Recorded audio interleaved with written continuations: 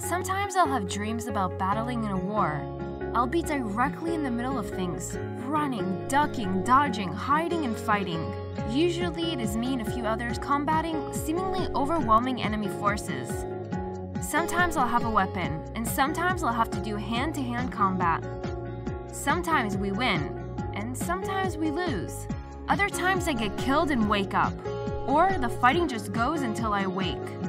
These dreams seem to happen in phases. I will have similar dreams repeatedly throughout a few months stretch, but then won't have them again for a long period of time. Dreaming of a war can indicate there is disorder and chaos in your personal life or professional affairs.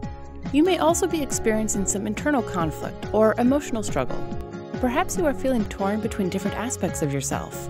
Are you struggling to decide which part of yourself to be true to? It is time to reflect and take stock of your life.